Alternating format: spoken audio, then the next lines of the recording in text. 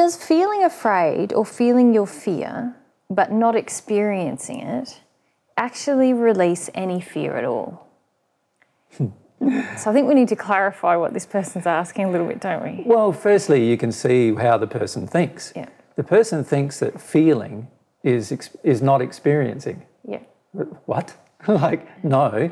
When you're truly experiencing an emotion, you are fully feeling it. You are fully experiencing it and feeling it. Yeah. So what she's doing is thinking about her feelings or remaining in the feeling or acting in the feeling without feeling it. Yes. That's what she's doing. And that's very, very different than experiencing it. And it's very different than feeling it. Yeah. Feeling it is the same as experiencing it. Yes. So there's already a mistaken belief in the question. Yeah. In the question, she's basically saying that you can feel something without experiencing it. No, you can't. Yeah. You can't feel it without experiencing it. And if you're trying to convince yourself that you are feeling it without experiencing it, then you're not being honest with yourself. Yeah. When you experience the emotion, that's when you're feeling it. Until then, you're not really feeling it. You're just sitting on it. Yeah. You're just living in it, sitting on it, and it's locked up inside of you. She needs to allow herself to look at all of the material regarding how the human soul functions. Mm-hmm. And so that way she'll be able to understand that actually experiencing the emotion is feeling the emotion. Yeah, and what we often call feeling an emotion is just having a sense of it but preventing it overwhelming us, Of course, it's fighting against it. It's sort of, oh, there it is, no, no, no, no. And we say we're feeling sad or afraid or angry. No. But when you're truly feeling sad, you'll have tears running down your face. When you're truly feeling happy, you'll be laughing and smiling and so forth. When you're truly feeling angry, you'll be yelling and screaming and carrying on. When you're truly feeling shame, you feel really this hot flushes of shame come over you. When you're truly feeling emotions, you have all of these physiological and verbal experiences when you're truly feeling it. And you let them go. You let them happen. You don't judge them. You just let them flow. That's what happens when you're truly experiencing and feeling an emotion. Now, she's basically saying in this question, isn't she, that you can feel afraid or feel your fear without experiencing it. No, you can't.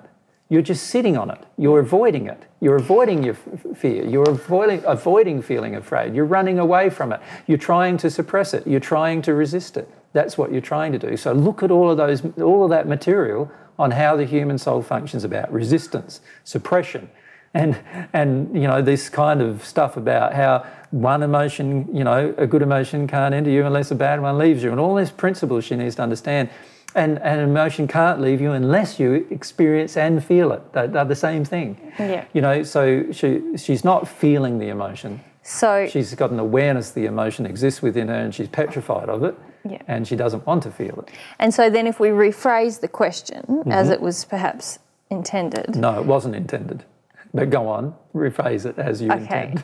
Oh, well, whatever, as I intend. Well, I feel quite strongly that there's this belief in this person that you can do something magical to experience your fear rather than feeling it.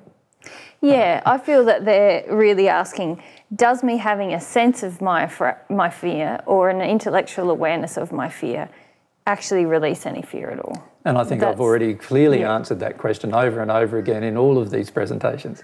Yeah. No, if you have an intellectual awareness of your fear, you are not feeling it. You are not experiencing it, therefore it will never release from you. Yeah. And it's most of the people with regard to fear that ask this kind of question, and the reason why, most people do not want to feel the emotion of fear. Mm-hmm. The emotion of fear is an uncomfortable emotion to feel. It is. It's one of the worst emotions to feel. Mind you, there are other emotions that can be just as bad to feel, like sexual shame, for example, is a pretty hard emotion to feel too. There are some emotions, though, that are just more difficult to feel than others because of their power, how strong they are. And fear or terror is one of those emotions. But the answer is still the same. It's just an emotion that you can feel. God designed your soul to feel it. There is no single emotion you could ever feel that's going to damage your soul. What damages your soul and what damages you psychologically is not feeling. That's what damages you.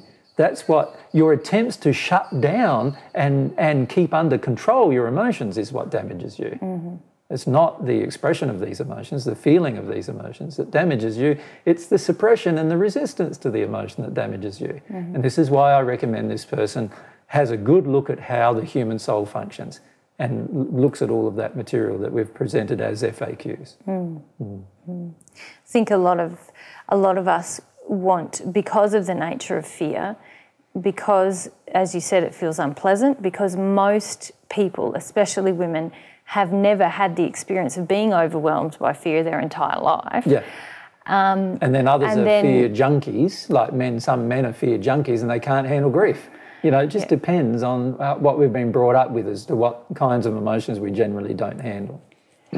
Yeah.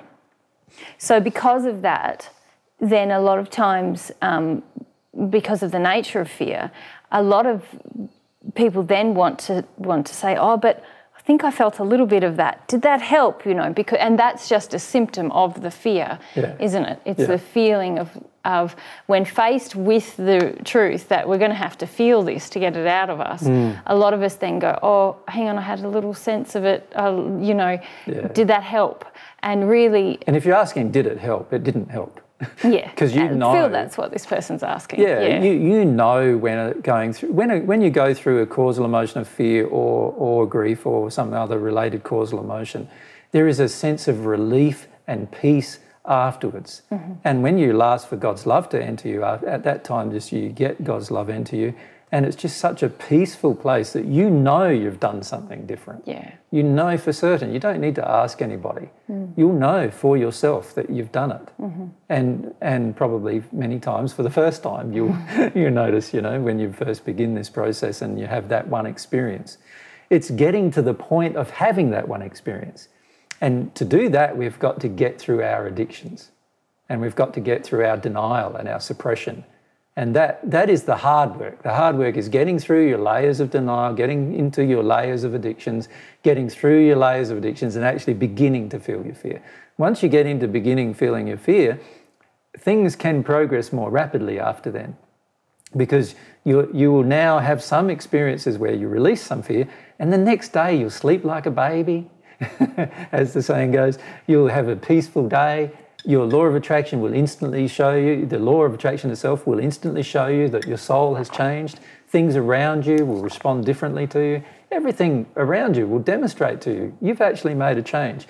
If you've got to ask the question, have I changed? You probably haven't.